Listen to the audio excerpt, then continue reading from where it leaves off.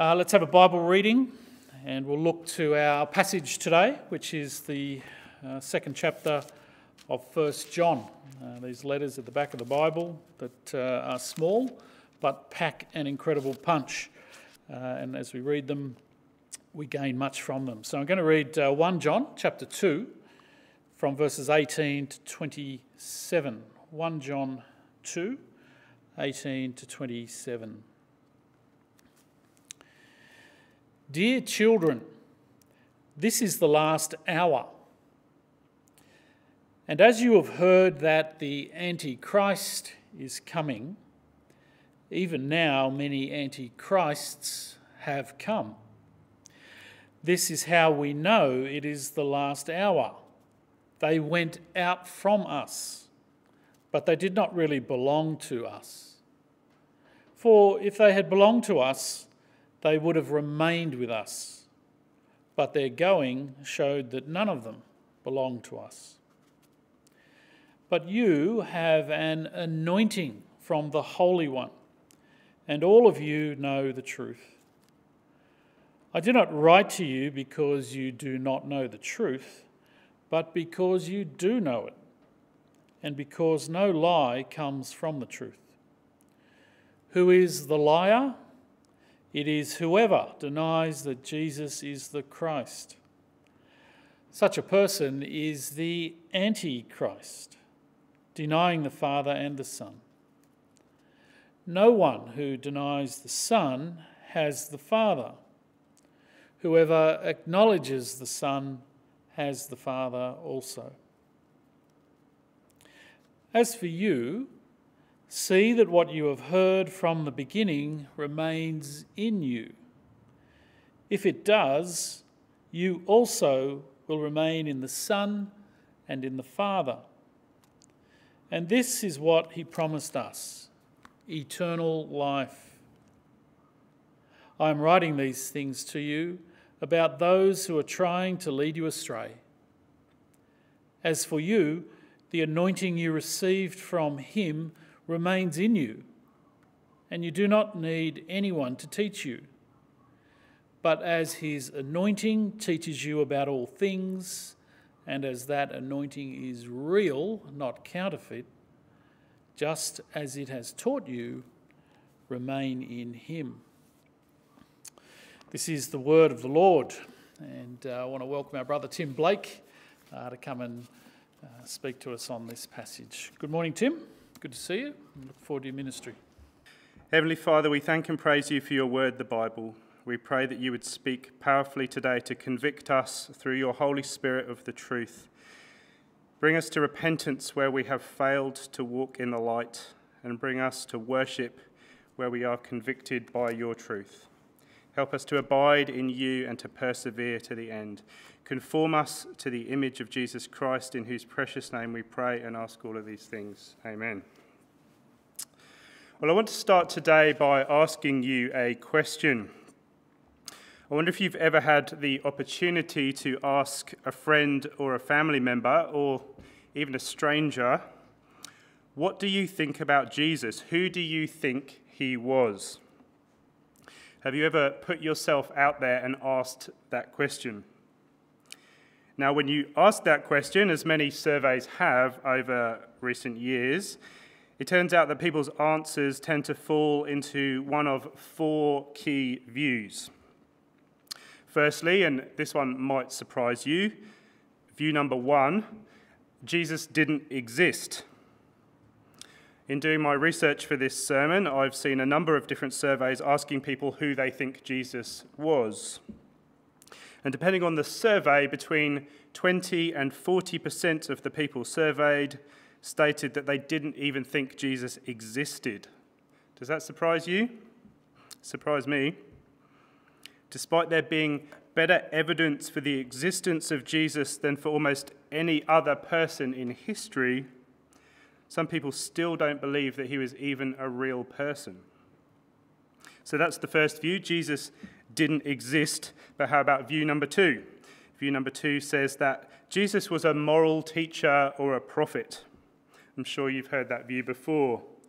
The idea that Jesus did exist and he said some good stuff, and maybe we can even learn from that stuff, but there's no way he's actually God. Perhaps we can pick and choose from a few of the wise things he said, but ultimately he was a sandal-wearing teacher. And then we have view number 3, that Jesus was just a man.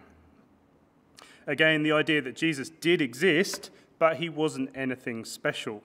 And because we really can't trust the Bible, other than acknowledging that he was a real person, there isn't anything that we can really say about him. Or finally, view number 4, that Jesus was God in human form. Now, this is what I believe, and I trust that many of you believe this too, that Jesus was fully God and fully man. God in human form. One person with 2 natures, fully God and fully man. So 4 basic views, 3 of them clearly the wrong view of Jesus. Jesus didn't exist, Jesus was a moral teacher or a prophet, and Jesus was just a man. These are some of the key ways in which people can have wrong views of Jesus. But even within the right view, that Jesus was God in human form, there can still be subtle but important differences that cause a view of Jesus to be a heretical view of Jesus. Throughout the last 2,000 years of church history, there has been almost every conceivable wrong view of Jesus. I thought I'd give you a few examples in no particular order, and we might learn some new words today. Firstly, docetism, the idea that Jesus was God, but he wasn't actually man. He just appeared to be a man. He wasn't physically real. He wasn't made of matter because matter is inherently evil. Well, what about another one? Ebionism, the idea that Jesus was a gifted man, a descendant of David, but not God. A man adopted by God as his son, but not God. Or how about Arianism, the idea that Jesus was created by God? Jesus didn't always exist in this view, but was created by God at a point in time. And as a result, Jesus is distinct from and subordinate to God. Or how about a more modern heresy known as kenosis, based on an incorrect reading of the phrase emptied himself in Philippians. The idea that Jesus gave up his God nature when he became a man and was just a man in right relationship with God. And I could go on. But the point I want to make is that these are all wrong views of who Jesus is. And whilst this might all seem a bit theological, this really matters because these views of Jesus are not sufficient for salvation. We can't just make Jesus who we want him to be and then not expect that to have consequences. And looking at these various heresies about the nature of Jesus is also a reminder that it's important for us to be students of church history. Brothers and sisters, in the history of the church over the last 2,000 years, many faithful and courageous believers have made a stand for the right view of Jesus. And in some cases, it has cost followers of Jesus their lives. Brothers and sisters, we should have some understanding of church history so we don't repeat these errors, out of respect for those who stood up for the truth, but most importantly, because false views of Jesus are not sufficient for salvation. So as we come to today's passage, I just want to spend a few minutes looking at where we are in the book of 1 John, and remember the incredible power of the testimony of John, who was one of Jesus' closest friends on earth, the disciple whom Jesus loved, as we read in John's Gospel. And who better to testify to the truth of the gospel and who Jesus is than the man who walked so closely with him during his time on earth? Remember that in the last few weeks we've seen John remind his readers of the fundamentals of the Christian faith, these simple and profound statements of gospel truth. that God is light and in him there is no darkness at all, that the blood of Jesus, his Son, cleanses us from all sin, that if we say we have not sinned, we make him a liar and his word is not in us, that the one who says he abides in Jesus ought himself to walk in the same manner as he walked, and that the one who says he is in the light and yet hates his brother is in the darkness until now. And from the very opening verses, John has been at pains to point out Jesus' humanity as well as his deity. Remember in verse 1 of chapter 1 we read this: "What was from the beginning, what we have heard, what we have seen with our eyes, what we have looked at and touched with our hands concerning the word of life. And the life was manifested, and we have seen and testify and proclaim to you the eternal life, which was with the Father and was manifested to us. What we have seen and heard we proclaim to you also, so that you too may have fellowship with us. And indeed our fellowship is with the Father and with his Son, Jesus Christ. These things we write so that our joy may be made complete." See how John emphasizes the many senses with which he experienced Jesus' humanity: sight, touch, hearing. And as we put together the various clues throughout this letter, we get the sense that John is writing, in part at least, to counter a specific heresy. He's writing to correct a wrong view of who Jesus is. There's another clue in 1 John chapter 4, verse 2, which reads, "By this you know the Spirit of God. Every spirit that confesses that Jesus Christ has come in the flesh is from God." Again, we see John emphasizing the humanity of Jesus. And I think this is a further clue as to the heresy that John is addressing. Influenced by Greek and particularly by Platonic thought, we have this early stage form of a heresy called Gnosticism. And Gnosticism placed a strong emphasis on the distinction, the dichotomy between the physical and the spiritual. Gnostic Christians claimed to have access to secret knowledge about the nature of the universe, the nature of Christ, and what his appearance on earth meant to believers. In Gnostic thought, God is perfect and exists in the spiritual realm. And the idea that God would take the form of a man as imperfect physical matter didn't make sense to them. The idea that a perfect spiritual God would take on imperfect physical flesh was offensive. Most Gnostics believed that Jesus was not incarnated into a human body. They preached the idea known as docetism, that Jesus only appeared to be in the form of a human so that he could communicate with humanity. And so John's choice of language in this letter and in his gospel isn't accidental. The idea of Jesus as the Word in John chapter 1, God as light in whom there is no darkness. The choice of language is explicitly countering the idea that Jesus couldn't have been God and man that was at the heart of the Gnostic heresy. But I don't want us to get too caught up in Gnosticism. The key point here is that John is reminding us, in order to have a saving faith in Jesus, we need to believe in the right Jesus. Not some mystical view of Jesus handed down by teachers with secret knowledge. And similarly, in the context of today's wrong view of Jesus, not an all-loving slot machine Jesus who gives us everything we want without demanding anything of us. Not a Jesus who is just a man in right relationship with God, but by understanding the Jesus of the Bible, the real Jesus, fully man and fully God, two natures in one person.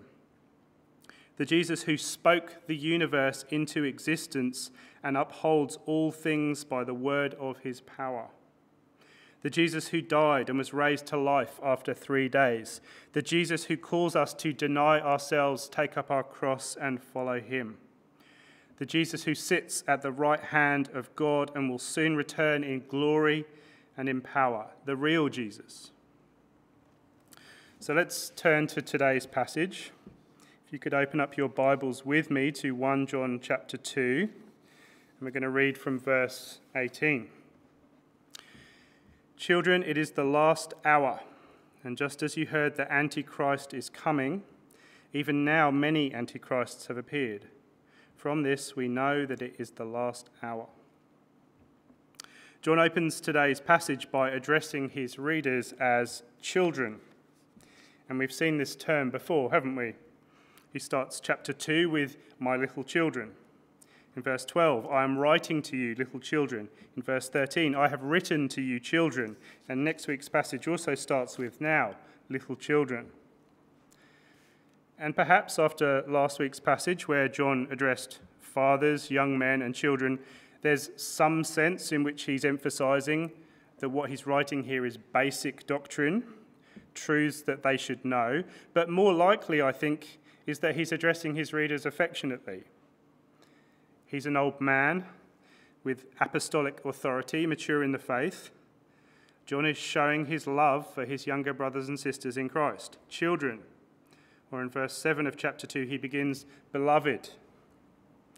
John is addressing the readers of his letter affectionately. And he reminds them that we are in the last hour. We're in that period of time between Jesus' first and his second coming. We are in the last hour awaiting the age to come, which will be ushered in by Jesus' second coming. And there is nothing else that needs to happen in salvation history before Jesus' second coming. And it's in that sense that we're in the last hour. Jesus could return any time. And John acknowledges in verse 18 that they know that Antichrist is coming. But who is Antichrist, and what exactly does John mean by that? Well, although Antichrist feels like it's a commonly used word in the Bible, it actually only appears 4 times. And all of those references are in 1 and 2 John. And this is the first use in the whole Bible of the word Antichrist. The word itself, antichristos, simply means against Christ or in the place of Christ. Or as John says in verse 22, "Who is the liar but the one who denies that Jesus is the Christ? This is the Antichrist, the one who denies the Father and the Son." But I think we can be more specific. In verse 18, John seems to contrast a single Antichrist who is coming with the many Antichrists who have already appeared.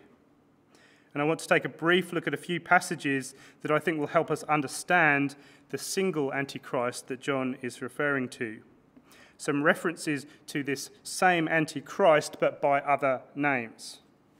So first, turn with me to Daniel chapter 9, starting at verse 26. "Then after the 62 weeks, the Messiah will be cut off and have nothing, and the people of the prince who is to come will destroy the city and the sanctuary, and its end will come with a flood. Even to the end there will be war. Desolations are determined, and he will make a firm covenant with the many for 1 week.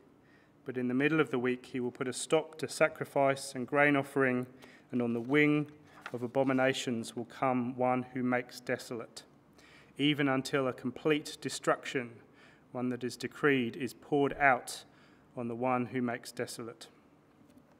So here we have this reference to the prince who is to come, or the ruler who is to come, depending on your translation, who will set up in the temple an abomination that causes desolation. And Jesus himself refers to this same prophecy in Matthew chapter 24, verse 15. "So when you see standing in the holy place the abomination that causes desolation, spoken of through the prophet Daniel, let the reader understand, then let those who are in Judea flee to the mountains." Jesus reaffirms Daniel's prophecy, whilst making it clear that whatever this refers to clearly hasn't happened at the point that Jesus is referring to it. And whilst some commentators and theologians would have us believe that this was fulfilled in the Roman destruction of the temple in AD 70, I actually see no evidence that's the case. The only first-hand account of the destruction of the temple is from Jewish historian Josephus. And whilst the account shows the horror of what took place, there is nothing in it that makes a strong case for Daniel's prophecy being fulfilled, at least not in full. In fact, there's a really good case that 1 John is written somewhere around 90 to 95 AD, which is obviously after the destruction of the temple, in which case John, writing in the book of 1 John, is referring to the Antichrist who is still to come. But let's keep going with other references to this Antichrist. Zechariah chapter 11, verse 16. For behold, I'm going to raise up a shepherd in the land who will not care for the perishing, seek the scattered, heal the broken, or sustain the one standing, but will devour the flesh of the fat sheep and tear off their hooves. Woe to the worthless shepherd who leaves the flock. A sword will be on his arm and on his right eye. His arm will be totally withered and his right eye will be blind. So here I believe we have another prophecy of Antichrist, this time referred to as the worthless shepherd. And next, let's turn to the New Testament, to 2 Thessalonians chapter 2, starting at verse 3. Don't let anyone deceive you in any way, for that day will not come until the rebellion occurs and the man of lawlessness is revealed, the man doomed to destruction. He will oppose and will exalt himself over everything that is called God or is worshipped, so that he sets himself up in God's temple, proclaiming himself to be God. Don't you remember that when I was with you, I used to tell you these things? And now you know what is holding him back, so that he may be revealed at the proper time. For the secret power of lawlessness is already at work. But the one who now holds it back will continue to do so till he is taken out of the way. Paul refers to this Antichrist figure as the man of lawlessness who will set himself up in God's temple, proclaiming himself to be God. And finally, turn with me to Revelation chapter 13, reading from verse 1. The dragon stood on the shore of the sea, and I saw a beast coming out of the sea. It had 10 horns and 7 heads, with 10 crowns on its horns, and on each head a blasphemous name. The beast I saw resembled a leopard, but had feet like those of a bear and a mouth like that of a lion. The dragon gave the beast his power and his throne and great authority. One of the heads of the beast seemed to have had a fatal wound, but the fatal wound had been healed. The whole world was filled with wonder and followed the beast. People worshipped the dragon because he had given authority to the beast. And they also worshipped the beast and asked, who is like the beast? Who can wage war against it? So here in Revelation, John refers to the Antichrist figure as the beast who acts as a puppet of Satan, the dragon. He makes war against Christian believers and causes unbelievers to worship him. So across each of these passages, we see what I strongly believe is the same figure, called by various names: the ruler who is to come, the one who makes desolate, the worthless shepherd, the man of lawlessness, the beast, Antichrist.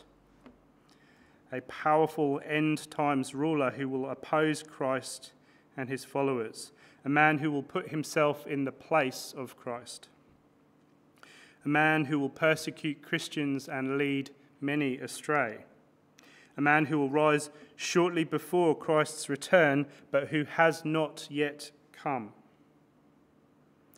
And John's readers are aware of these prophecies and the coming of this man, but John is warning his readers. He is warning us. Even though this ultimate Antichrist is coming, we mustn't forget that we are surrounded by many Antichrists right now. Not the ultimate figure pointed to by the prophecies we've just seen, but people with the same spirit, the same motivation, the same desire to oppose Christ and to stand in his place. This antichrist spirit is present in false teachers who lead people astray with false gospels and false views of who Jesus is. John Piper says it like this: the essence of the antichrist spirit is to deny that Jesus was the Christ, or to deny that the Christ was fully incarnate in Jesus. The spirit of Antichrist does whatever it can to diminish Christ and substitute other views or other persons for the true incarnate Son of God. Or as Jesus says in Matthew chapter 24, "For many will come in my name, saying, 'I am the Christ,' and will mislead many. For false Christs and false prophets will arise and show great signs and wonders, so as to mislead, if possible, even the elect." Or as Paul says at the start of 1 Timothy chapter 4, "But the Spirit explicitly says that in the latter times some will fall away from the faith, paying attention to deceitful spirits and doctrines of demons, by means of the hypocrisy of liars, seared in their own conscience as with a branding iron, men who forbid marriage and advocate abstaining from foods which God has created to be gratefully shared by those who believe and know the truth." Brothers and sisters, as we find ourselves nearing the end of the last hour, we should heed these warnings. We should expect false teachers. We should be on our guard against false teaching and false teachers seeking to lead us astray. And isn't that exactly where we find ourselves today? A visible church that is just full of heresy. False teachers everywhere. False views of Jesus everywhere. So-called believers chasing after false gospels of comfort and happiness and wealth. So-called believers with little understanding of the Bible and no spiritual discernment. Brothers and sisters, we should heed John's warnings and learn how to recognize false teachers, antichrists. And today I want to look at the characteristics of these false teachers under three headings. First, antichrists or false teachers depart from Christian fellowship in verses 19 to 21. Second, false teachers deny the Christian faith in verses 22 to 25. And third, false teachers deceive the Christian faithful in verses 26 and 27. False teachers depart, deny, and deceive. Read with me from verse 19. "They went out from us, but they were not really of us. For if they had been of us, they would have remained with us. But they went out so that it would be shown that they all are not of us. But you have an anointing from the Holy One, and you all know. I have not written to you because you do not know the truth, but because you do know it, and because no lie is of the truth." False teachers depart from fellowship with true believers. They depart from the truth, and they depart from fellowship, and they take people with them. And whilst in today's landscape where we have so many churches, false teachers might not literally have gone out from our church, but isn't this still exactly what we see today? Charismatic leaders starting their own churches without accountability, departing from orthodox teaching of the gospel and teaching what people want to hear.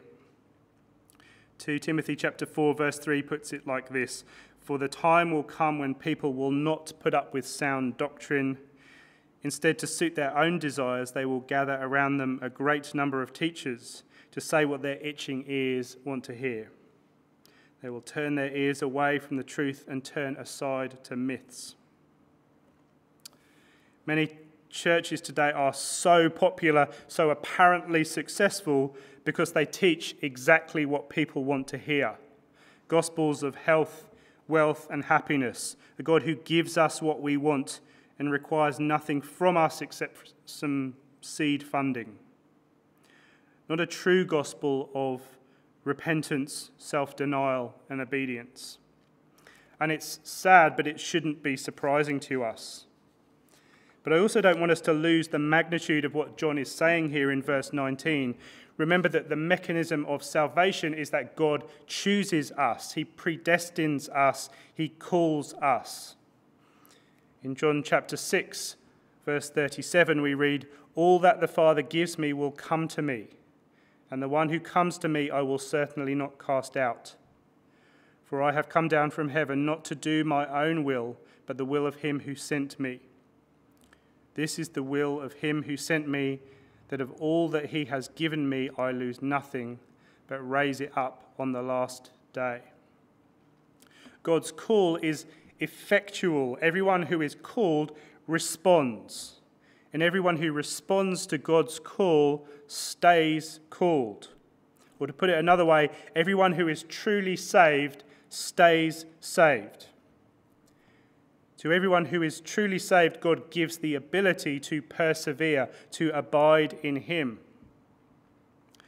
So if that's true, then here is what John is saying in verse 19 of today's passage.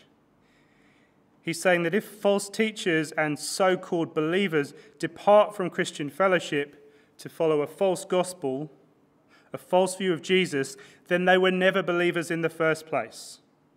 This is not people losing their salvation. This is proof that people who appeared to be saved were never saved in the first place. And God, in his sovereignty, allows this to happen as a means of removing non-believers from the church. But hang on a minute, I can hear you asking, what does that mean for my assurance of salvation? How do I know that I am truly saved? How can I know that I am a true believer? Well, if this passage ended at verse 19, we might be in trouble, but John reminds us of this wonderful truth in verse 20. "But you have an anointing from the Holy One, and you all know. I have not written to you because you do not know the truth, but because you do know it, and because no lie is of the truth." Brothers and sisters, as true believers, we do have an assurance of our salvation. We do have assurance because we have the Holy Spirit, our built-in lie detector, an anointing from the Holy One, the Holy Spirit who protects us from error and helps us to persevere in the truth. Now, I don't think this means that we can never be wrong, but the Holy Spirit dwells in us, guiding us, and if we listen to the Spirit, he will help us discern truth from lies. And perhaps some of us would benefit from spending a little more time listening to the promptings of the Holy Spirit. So we've seen how false teachers depart from Christian fellowship. Let's now turn our attention to verses 22 to 25, how false teachers deny the Christian faith. Read with me from verse 22. "Who is the liar but the one who denies that Jesus is the Christ? This is the Antichrist, the one who denies the Father and the Son. Whoever denies the Son does not have the Father. The one who confesses the Son has the Father also. As for you, let that abide in you which you heard from the beginning. If what you heard from the beginning abides in you, you also will abide in the Son and in the Father. This is the promise which he himself made to us, eternal life." In this letter, John never explicitly states the heresy that he's addressing, but we get a pretty clear sense of it in these verses. And as we saw earlier, John is addressing an early form of Gnosticism that offers a special secret knowledge, a special anointing, something only for the initiated. Mystical knowledge, including the idea that the physical realm was inherently sinful or inferior. Supposed knowledge that said Jesus might have been God, but he couldn't have been truly man. God wouldn't stoop to become flesh. And we can see a greater hint of this in 1 John chapter 4, verse 2, By this you know the Spirit of God. Every spirit that confesses that Jesus Christ has come in the flesh is from God, and every spirit that does not confess Jesus is not from God. This is the spirit of the Antichrist, of which you have heard that it is coming, and now it is already in the world. So in this letter, John is correcting this Gnostic view. In Jesus, God became truly flesh, a man that John saw, touched, and heard, fully man and fully God.